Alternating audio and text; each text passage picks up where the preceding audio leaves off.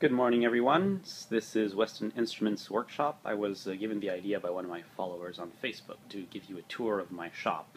So let's start with the bench. That's where everything happens, really. Today I'm going to start work on this mid-60s B25 that has a broken top and the frets are just worn to hell. And pardon my inadequacies with the camera. I'll try and not give you motion sickness, but I'm not used to this yet. So the bench, guitar parts over here, all sorts of projects in the in the works. These are my everyday tools that I have to use all the time. A bunch of different pliers, screwdrivers, cutters. My very handy nut files. It's probably the most essential tool in a workshop, second to the ruler. And aside from that, well, the rest of the shop, a bandsaw. You gotta know a bandsaw when you see it, and part of one of my IHW series guitars in the makes. My radius machine sanding blocks, my dust collection, more dust collection because I'm a little weird with that. I have to keep things clean. And this is what a work week looks like for me.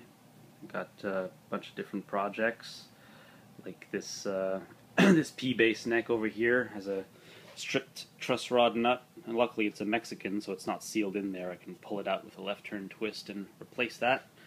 I've got Terry Tuft's Franken Telecaster that's in for, well, everything, fretwork and new electronics, and turn it into an actual guitar.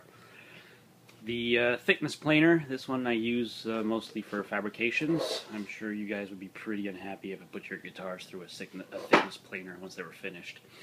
Another extremely handy tool, the the belt sander. I use that for adjusting the action on acoustic guitars and shaping nuts, and sometimes when you just need to grind something down a little bit, well, that's where it goes. I need a new belt. Luckily I got one. I got one on the wall there. The drill press. Love my drill press. Huge 17-inch drill press. Took 3 people to get it into the basement. It weighs like 300 pounds. It's stupid, but it's very useful. Anywhere from drilling new things or re-drilling bridges, and you can put the press in the fret press in there. So I get to do some fancy fret work. That's an IHW neck too. Just finished pressing all the frets in yesterday, and I'll move on to finishing the fret work later this week. Of course, the joiner. Can't work without a joiner when you're making. A very sharp, fast spinning blade. A lot of people lose fingers. I keep my fingers away. Hopefully I'll keep mine for my entire career. And, well, here we have a lot more tools. I got string spacing rulers. I got all sorts of other files for different needs. Micro chisels. Beveling files, micro saws, base winder that glows in the dark. And yeah, that's awesome. That it glows in the dark because I always work in the dark. Why did I get that? Here, my handy shop laptop, all my different truss rod adjustment tools, and some graphite shims and some wrenches. Take the bridge off old guitars. This is mostly for acoustic guitars. Here we got some patching material. Also, I use these for reinforcements when the tops are cracked. Well, like I'll use that on this one. I'll make some little patches that I'm gonna put under here and under here where it's broken. Once I've glued the top together and glued those braces back in that have come loose, I'll put some patches in, make sure that it stays nice and solid. Probably won't patch this crack over here. You can barely even see it on the camera, but that'll just be filled. Maybe no, I'll have to clamp it down. Probably, yeah, I'll have to clamp that down. And cam clamps. These are the most useful clamps in the shop. I clamp everything down with these. And large collection of cyanoacrylates, known to everyone as super glue. Everything from slow curing, very thick that need accelerator, to fast curing super liquid, to gel control, to liquid control, accelerator, lemon oil. You guys should have some of this in your house if you've got fingerboards that aren't maple. So you just put some on once or twice a year, especially if you have an ebony fingerboard.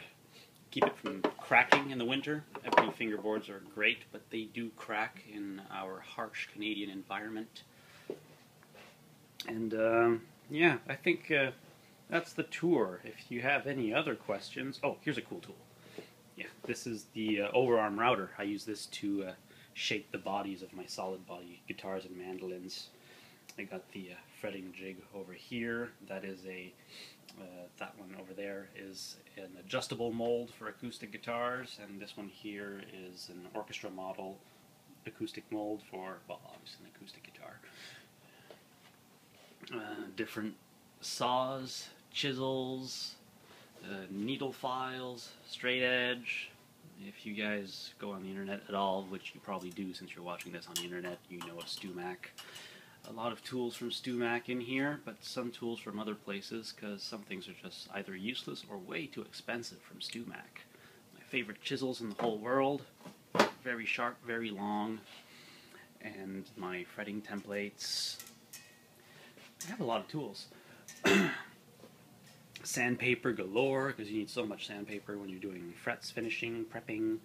I got a couple truss rods over there. I got some leftover wood that I use for making jigs or shimming, or just if general use. I don't throw it out because I know I'll use it. Buffing compound. Ooh, table saw. Yeah, I got one of those. And a few things that are in stock. This is all my electronic stuff. Anything from 500K, 250K, 100K pots.